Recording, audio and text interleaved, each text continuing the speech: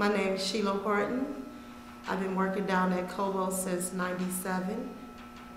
I'm a janitorian. That means I clean up Cockrel Hall, the office, the restrooms, take care of the customers. We actually worked today. You know, he cleaned up a couple office, restrooms, tables and chairs. My name is Cockrel Jr., and I am currently the mayor of the city of Detroit, and I'm running to keep the job. Yeah, it was actually very cool. I enjoyed it. It was very eye-opening in terms of being able to spend a couple hours walking in the shoes of an SEIU employee, cleaning bathrooms, emptying out garbage cans, going from office to office, wiping down tables. So I actually liked it. I enjoyed working with him today. I enjoyed talking to him, finding out more things about the city of Detroit, the plans that he had for the city of Detroit. I really liked being his boss. I like telling him what to do, how to do it, when to do it.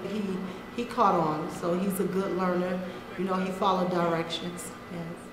I'm in and out of this place all the time, for things like the auto show, and Autorama, different meetings, different events, exhibitions, but never looked at it in quite the way I have today. So, and that's why I was saying earlier, telling some other folks, it's a very eye-opening experience.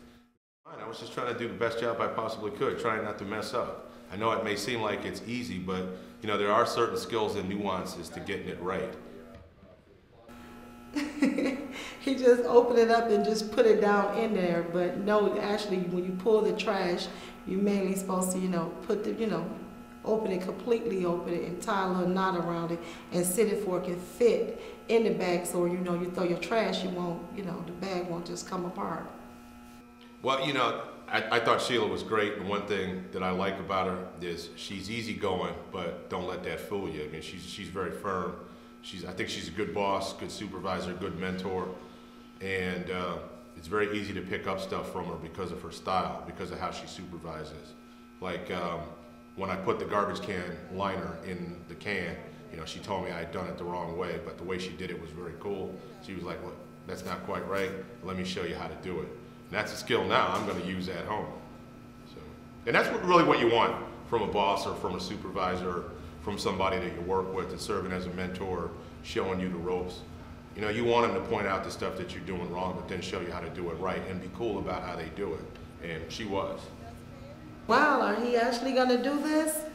And I was like, dang, should I do it for him, or should I let him do it, or is he actually going to, because, a lot of times people don't like to just, clean toilets and stuff like that.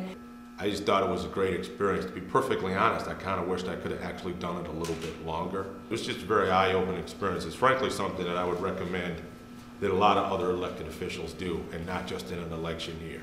And it really gives you an appreciation for the day-to-day job that a lot of working men and women here in the city of Detroit and the Detroit metropolitan area are doing every day.